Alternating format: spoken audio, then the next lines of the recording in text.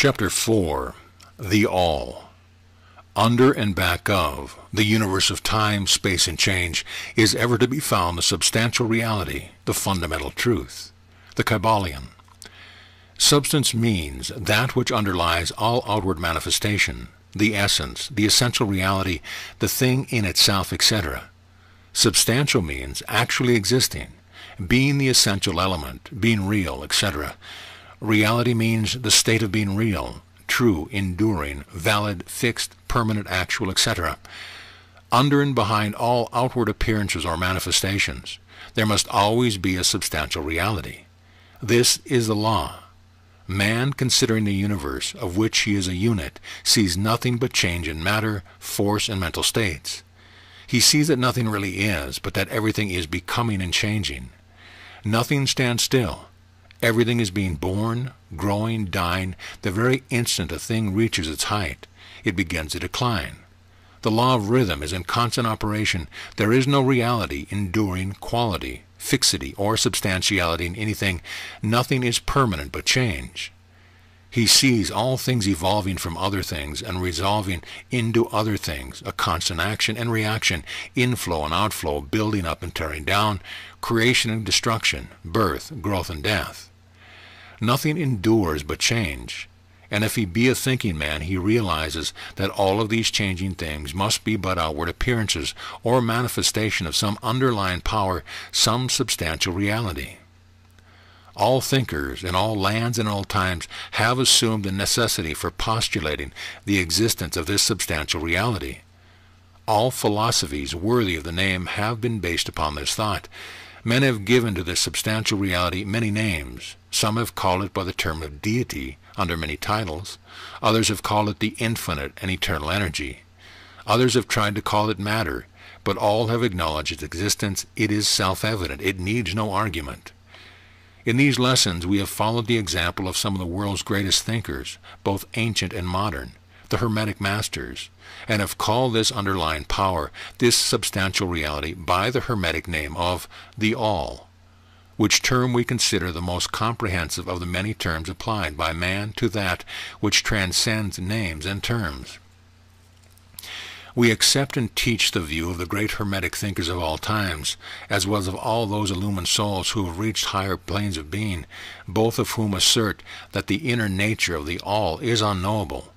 This must be so, for naught by the All itself can comprehend its own nature and being. The Hermeticists believe and teach that the All, in itself, is and must ever be unknowable. They regard all the theories, guesses, and speculation of the theologians and metaphysicians regarding the inner nature of the All as but the childish efforts of mortal minds to grasp the secret of the infinite.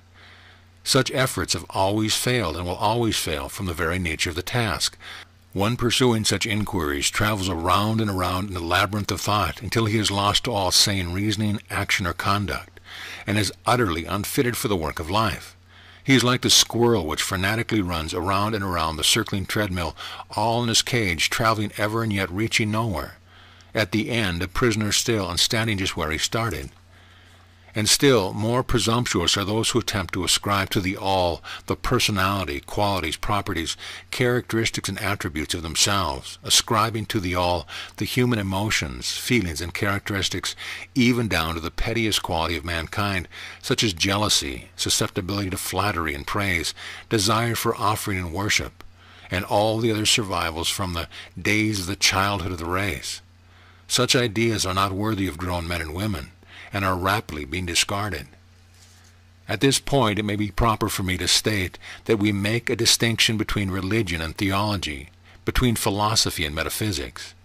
Religion to us means that intuitional realization of the existence of the All, and one's relationship to it, while theology means the attempt of man to ascribe personality, qualities, and characteristics to it, their theories regarding its affairs, wills, desire, plans, and designs, and their assumptions of the office of middlemen between the All and the people. Philosophy to us means the inquiry after knowledge of things knowable and thinkable, while metaphysics means the attempt to carry that inquiry over and beyond the boundaries and into regions unknowable and unthinkable, and with the same tendency as that of theology. And consequently both religion and philosophy mean to us things having roots in reality, while theology and metaphysics seem like broken reeds rooted in the quicksand of ignorance, and affording naught but the most insecure support for the mind or soul of man. We do not insist upon our students accepting these definitions. We mention them merely to show our position. At any rate, you shall hear very little about theology and metaphysics in these lessons. But while the essential nature of the all is unknowable, there are certain truths connected with its existence which the human mind finds itself compelled to accept. And an examination of these reports form a proper subject of inquiry, particularly as they agree with the reports of the illumined on higher planes, and to this inquiry we now invite you. That which is the fundamental truth, the substantial reality, is beyond true naming, but the wise men call it the all, the Kybalion. In its essence, the all is unknowable, but the report of reason must be hospitably received and treated with respect, the Kybalion. The human reason, whose report we must accept so long as we think at all, informs us as follows regarding the all, and that without attempting to remove the veil of the unknowable. 1. The all must be all that really is. There can be nothing existing outside the all, else the all would not be the all. 2.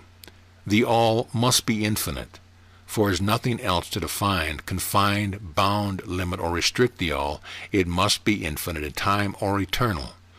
It must have always continuously existed, for there is nothing else to have ever created it, and something can never ever evolve from nothing. And if it had ever not been, even for a moment, it would not be now. It must continuously exist forever, for there is nothing to destroy it, and it can never not be, even for a moment, because something can never become nothing. It must be infinite in space. It must be everywhere, for there is no place outside the all. It cannot be otherwise than continuous in space, without break, cessation, separation, or interruption, for there is nothing to break, separate, or interrupt its continuity, and nothing with which to fill in the gaps. It must be infinite in power, or absolute, for there is nothing to limit, restrict, restrain, confine, disturb, or condition it. It is subject to no other power, for there is no other power. 3. The all must be immutable, or not subject to change in its real nature, for there is nothing to work changes upon it, nothing into which it would change, nor from which it could have changed. It cannot be added to nor subtracted from, increased nor diminished, nor become greater or lesser in any respect whatsoever. It must have always been and must always remain just what it is now, the all. There has never been, is not now, or never will be anything else into which it can change. The all, being infinite, absolute, eternal, and unchangeable, it must follow that anything infinite, changeable, fleeting, and conditioned cannot be the all. And as there is nothing outside of the all in reality, then any and all such finite things must be as nothing in reality. Now, do not become befogged nor frightened. We are not trying to lead you into the Christian Science field under cover of Hermetic philosophy. There is a reconciliation of this apparently contradictory state of affairs. Be patient, we will reach it in time. We see around us that which is called matter, which forms the physical foundation for all forms. Is the all merely matter? Not at all. Matter cannot manifest life or mind, and as life and mind are manifested in the universe, the all cannot be matter. For nothing rises higher than its own source. Nothing is ever manifested in an effect that is not in the cause. Nothing is evolved as a consequent that is not involved as an antecedent. And then modern science informs us that there is really no such thing as matter. That what we call matter is merely interrupted energy or force, that is, energy or force at a low rate of vibration. As a recent writer has said, matter has melted into mystery. Even material science has abandoned the theory of matter and now rests on the basis of energy. Then is the all mere energy or force? Not energy or force as the materialists use the term, for their energy and force are blind, mechanical things, devoid of life or mind. Life and mind can never evolve from blind energy or force, for the reason given a moment ago. Nothing can rise higher than its source. Nothing is evolved unless it is involved. Nothing manifests in the effect unless it is in the cause.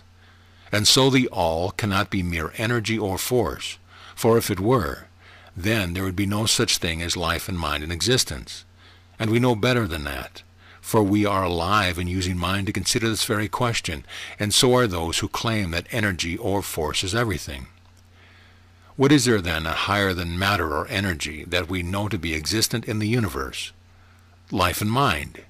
Life and mind in their varying degrees of unfoldment. Then you ask, do you mean to tell us that the all is life and mind?